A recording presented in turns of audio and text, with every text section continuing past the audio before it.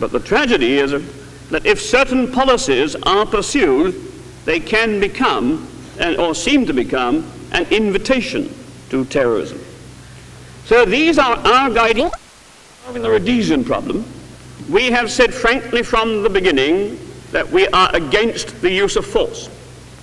Secondly, in dealing with all these problems of Southern Africa, we have always made it clear that we cannot and will not now contemplate an economic war with South Africa.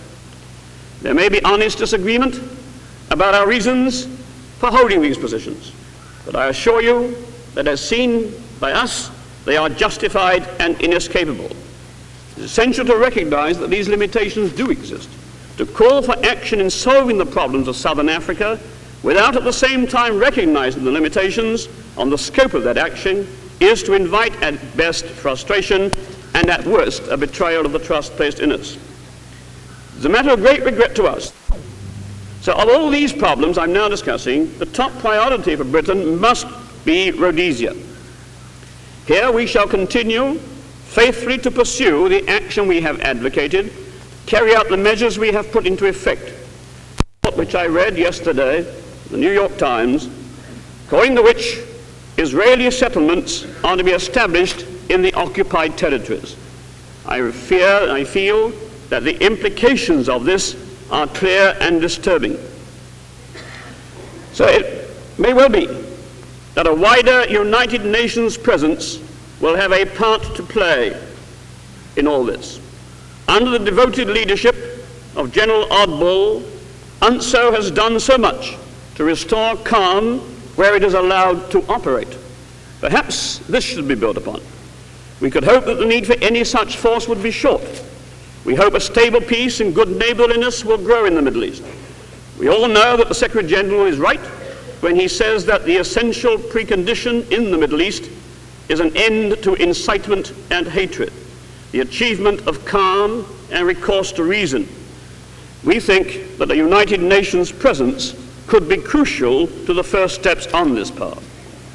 My own view is that a settlement in the Middle East can only come through the United Nations organization, and we, the members, must without delay seek to agree the framework within which the organization is to operate. And I turn now to the intractable problems of Southern Africa. We ourselves in Britain have carried out our obligations under the Security Council resolutions 100%. Indeed, we have gone much further than the letter of those resolutions would require. It's only right that Britain, with our special responsibilities for Rhodesia, should set an example. But we are entitled to ask that others should also join wholeheartedly in the mutual effort to which the overwhelming majority of us have set our hand. And now, the past year has been filled with killing and destruction and marked by a range of abortive efforts to bring about peace. It is tragic that the North Vietnamese authorities have declined to grasp the many opportunities to negotiate which have been offered and still remain open to them. There has been no reduction in the fighting. There has been no progress towards a solution. There has been progress of another sort. The people of South Vietnam have shown their determination to follow constitutional processes in the midst of war. They want a regime of their own choice. The need for a solution is more urgent, I believe, than before. Vietnam itself cannot afford to let the war continue, and no more can any of us, for the conflict distorts the relations between us and hinders the growth of peaceful cooperation.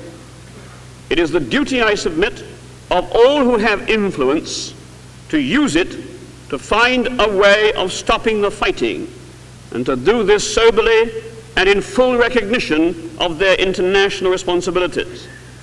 The use of violent and excessive language towards any of the parties in this conflict contributes nothing to the search for peace. In this situation, my government hopes that all concerned with the conflict will acknowledge the need for compromise. Not compromise on principles, but compromise in moving to negotiation. We will support any initiative which offers a chance of progress.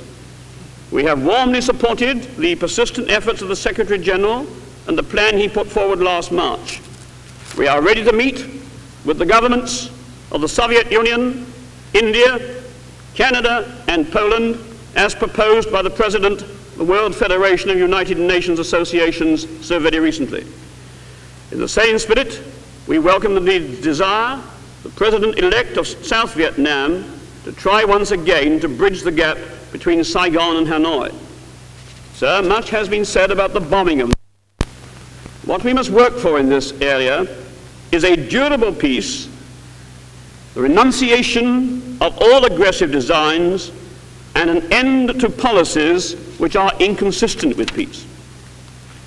As I suggested in June, as the Secretary General has himself recommended, there should, we believe, be a special representative of the Secretary General in the area charged with making direct contact with the parties to the dispute. His would be no easy task, but that makes his appointment, we believe, the more necessary and the more urgent. Without delay, we must tackle the question of ensuring the free use of international waterways. The denial of this right was one of the root causes of this summer's trouble. As things stand, no country enjoys the use of the Suez Canal. Unless this route is quickly available again, there must inevitably be damaging changes in the pattern of world trade. The economies of the world would permanently reduce their dependence on routes of communication which can be blocked or interrupted for a long time. And so an even more perhaps urgent problem, if possible, is that of the people, the individual people, who have suffered personal loss, disruption of their lives. The Assembly rightly expressed urgent concern for the refugees during its emergency session. Last month, a limited step was taken towards the alleviation of the problem when some former residents of the West Bank were allowed to return there. It's a matter of great regret to my government and to myself that there hasn't been more progress over the return of innocent people to their homes, and I heartily endorse Mr. Gussing's plea that the humanitarian aspects of the refugee situation be divorced from the political and military aspects. So looking to the future, imagination, cooperation, resources. Man muss ihn nicht unter den Anliegen des